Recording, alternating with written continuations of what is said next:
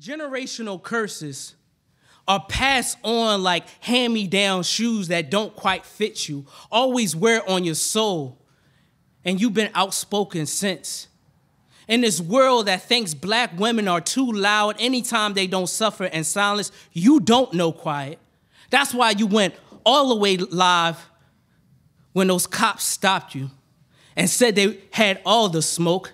You said you had a hookah and a shotty in the car because you know these Baltimore police are birthed from the mud. These dirty cops surround your apartment, only become an audience for black girl magic as you hug your son to bulletproof him.